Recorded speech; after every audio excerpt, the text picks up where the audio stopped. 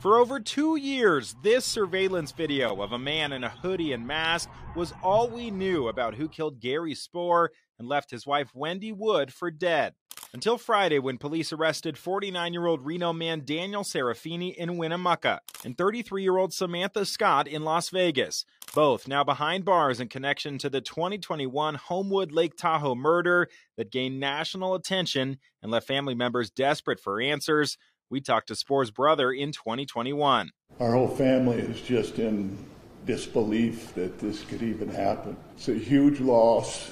Serafini is a former Major League Baseball pitcher who had a 7-year career and retired in 2007. Gary Spoor was his father-in-law. He was a good man. There wasn't anything that would trigger us to believe that this heinous crime happened. Wendy Wood, his mother-in-law, survived the initial shooting despite gunshot wounds to the head and wrist, but died about a year later. Serafini's wife, as recently as July, told the San Francisco Chronicle, quote, "I have no idea who did that to my parents. I wish I knew."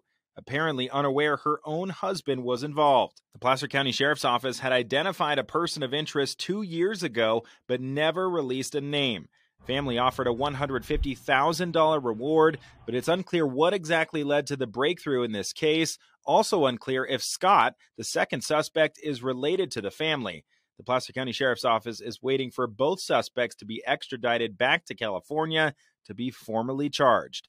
Ben Margiott reporting. Thanks for watching. Stay updated about breaking news and top stories on the NBC News app or follow us on social media.